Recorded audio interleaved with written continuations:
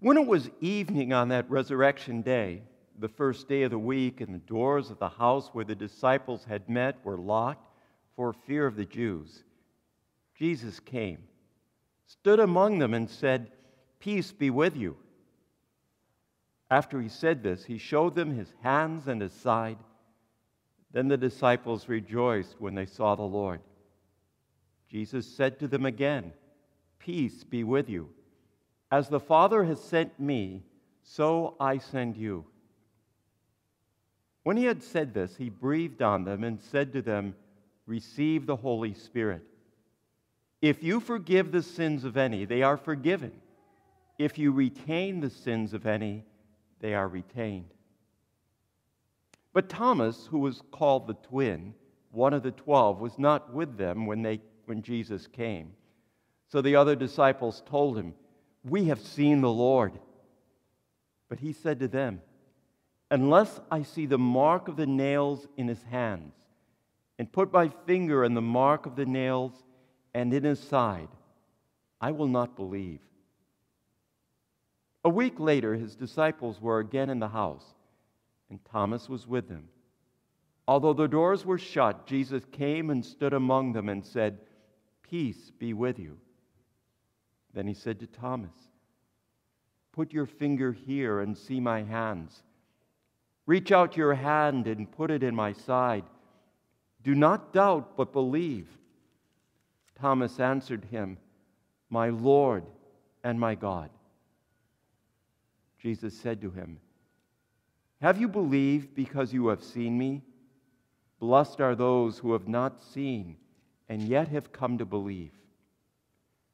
Now Jesus did many other signs in the presence of his disciples, which are not written in this book, but these are written, so that you may come to believe that Jesus is the Messiah, the Son of God, and that through believing you may have life in his name.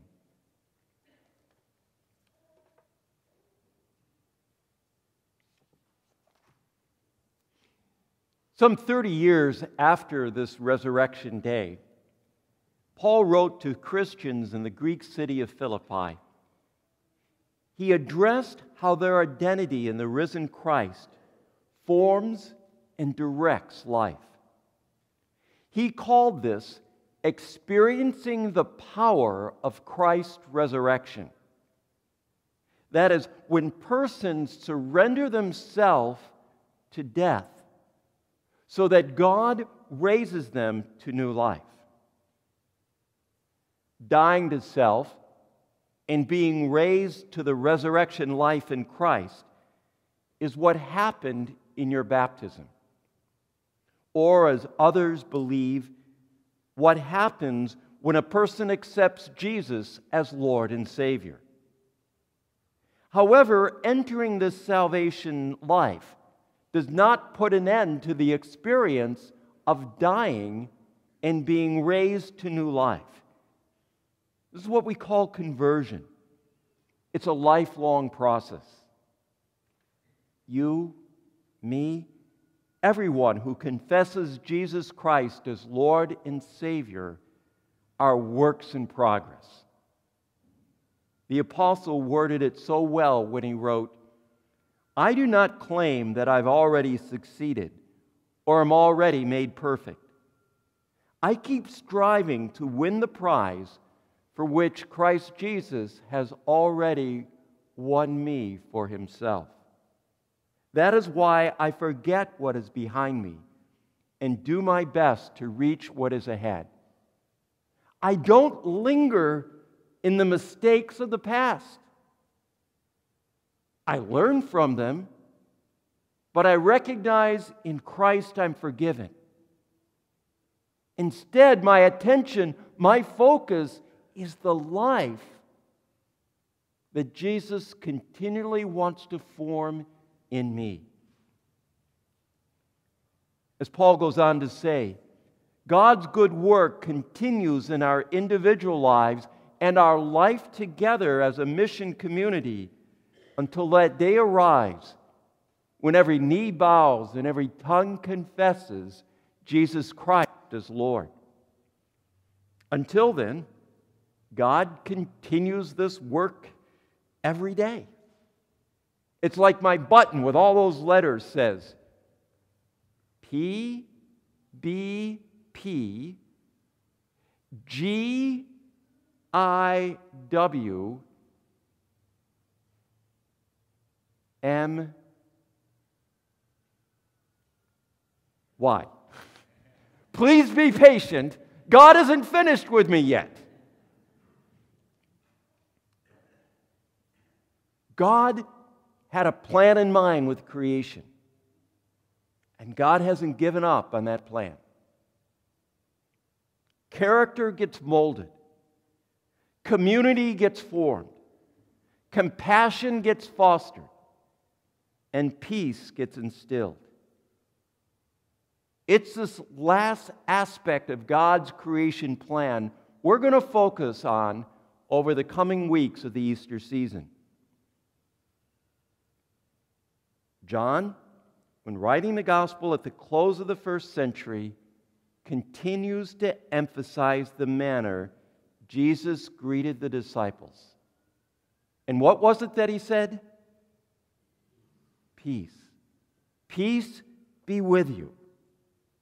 Now, as we heard, one of the 11 was not there when Jesus made the appearance. And upon joining them, the dazed and thrilled group eagerly told Thomas what happened. Their testimony left him unpersuaded.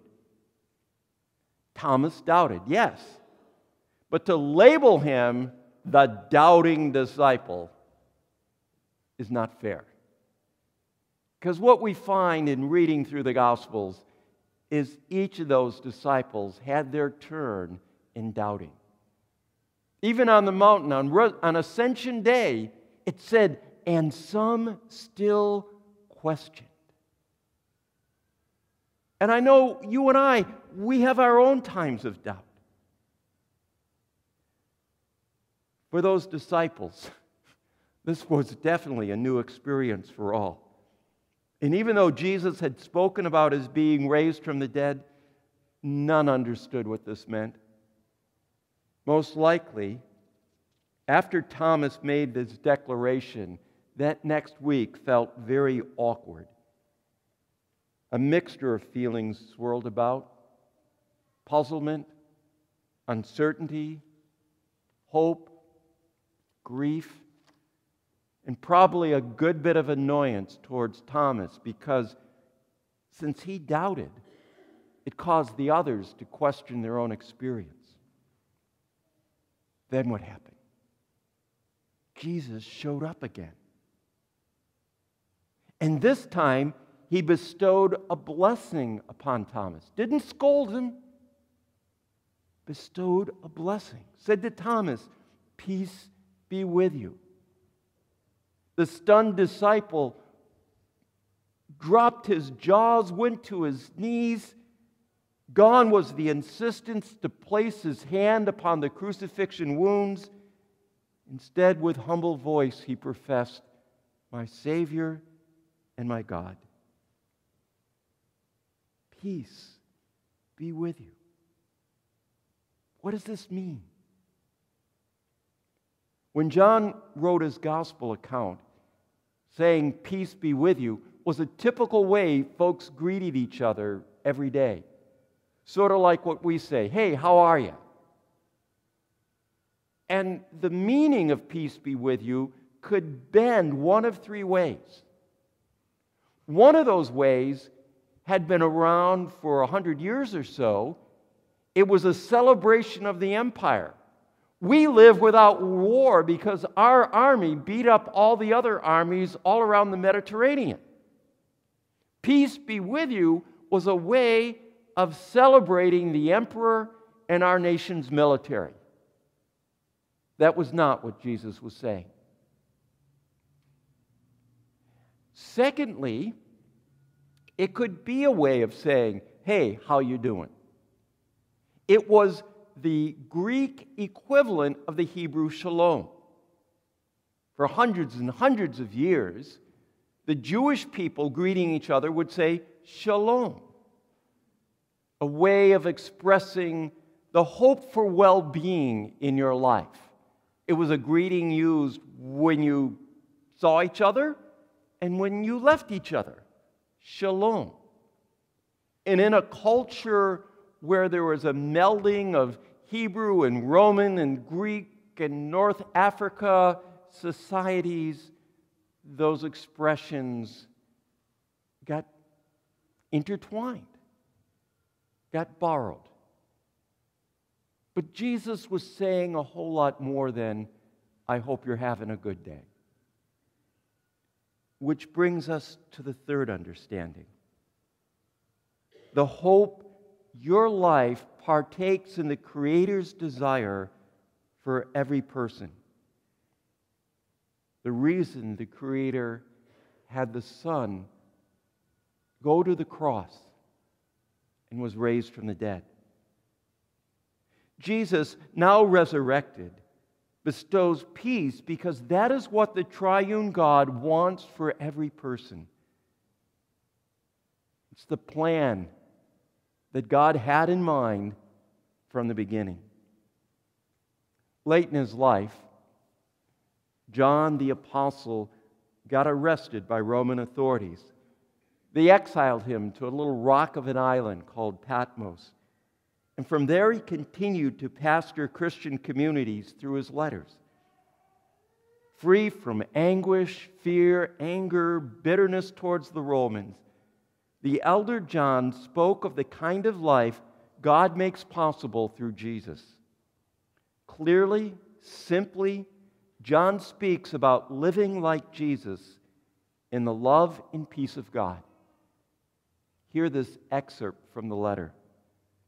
If we declare that Jesus is the Son of God, we live in union with God, and God lives in union with us.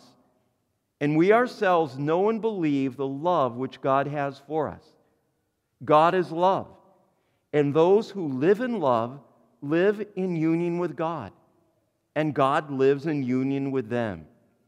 Love is made perfect in us in order that we may have courage on the day of trial. Our strength is in God's love. John makes this point over and over again through his gospel as he recounts what Jesus taught. The opening chapter mirrors the creation story and tells how God's word of peace creates and then gets embodied in the person of Jesus. It is Jesus who bestows the Creator's desire for grace and truth to permeate the world and all who dwell herein. Moreover, Jesus is the light entering the darkness of our lives.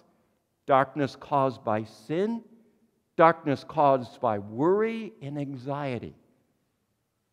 Darkness is always averse to God's intent for peace and love to reign.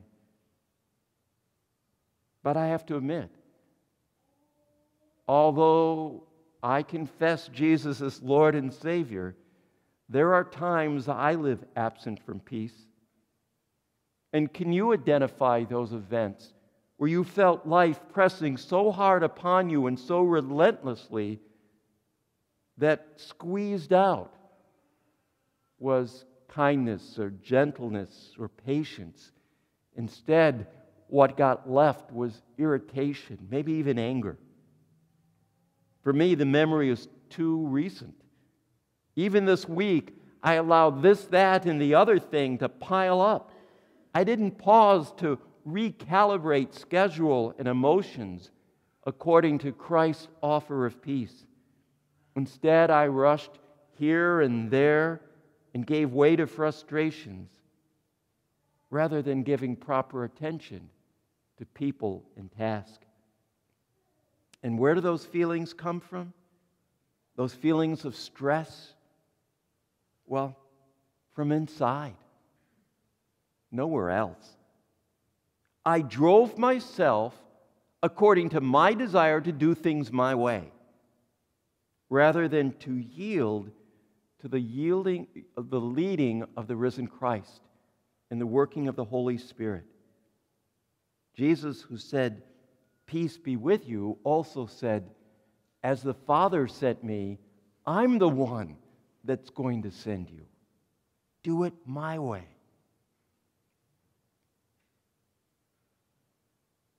The message Jesus gave was not just a message to help the disciples in those immediate days following the resurrection.